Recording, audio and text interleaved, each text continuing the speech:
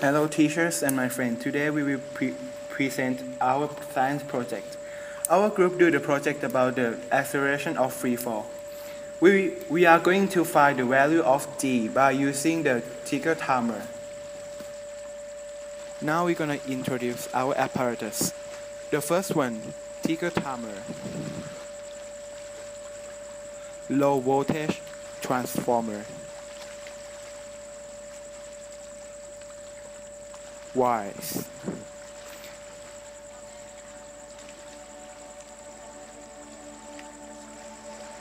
Ticker tape. And the last one, the tennis ball. The procedures of this experiment. First, we connect the ticker timer to the transformer.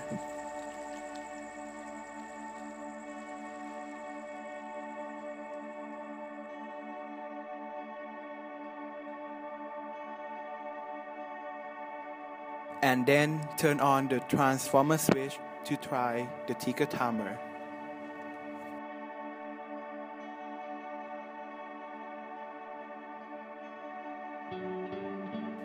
Attach the ticker tape to the tennis ball.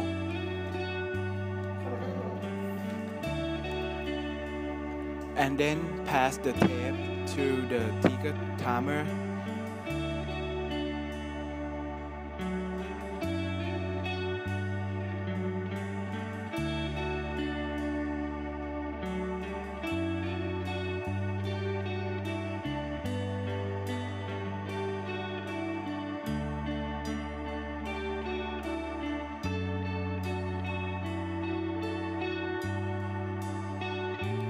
Turn on the ticker timer and then drop the ball.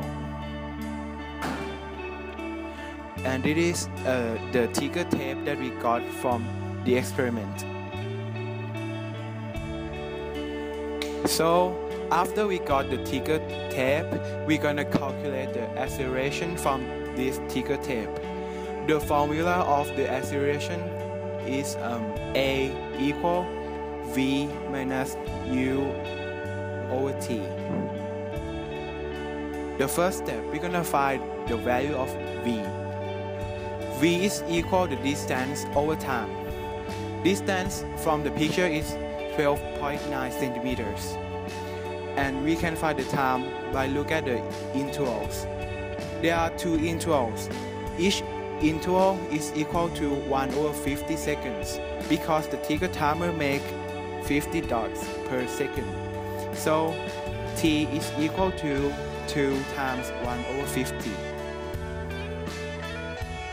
After we calculate, we got that V is equal to 322.5 centimeter per second.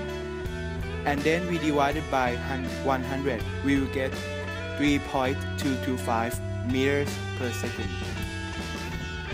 The next step, we're gonna find the value of U by using the same method. S is equal to 1.6 centimeters. And then T is equal to 2 times 1 over 50.